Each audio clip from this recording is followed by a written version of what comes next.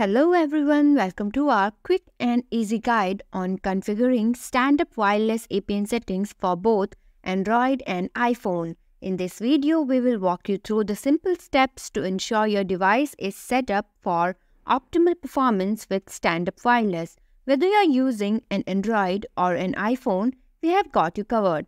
Let's dive in and get your connection up and running smoothly. StandUp wireless APN settings for Android.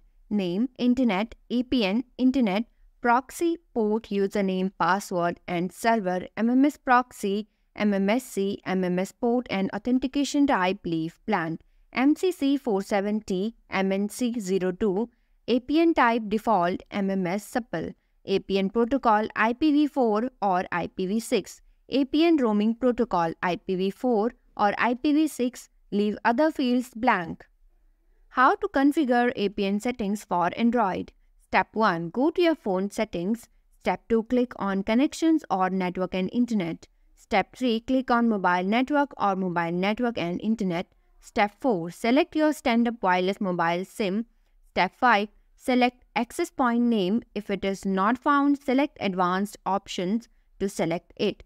Step 6. Click on 3-dot menu in the top right.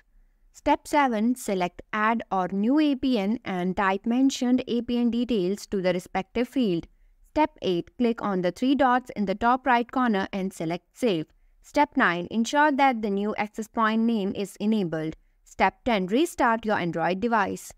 StandUp wireless APN settings for iPhone. Cellular data, APN, Internet, username and password leave blank.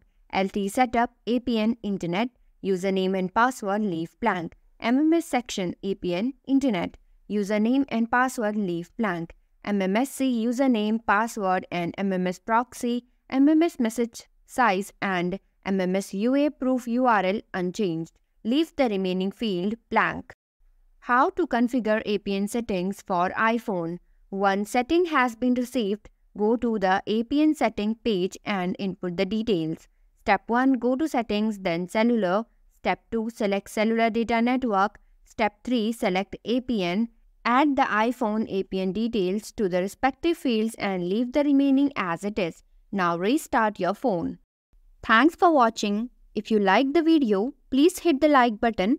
If you want to see more videos, hit the subscribe button.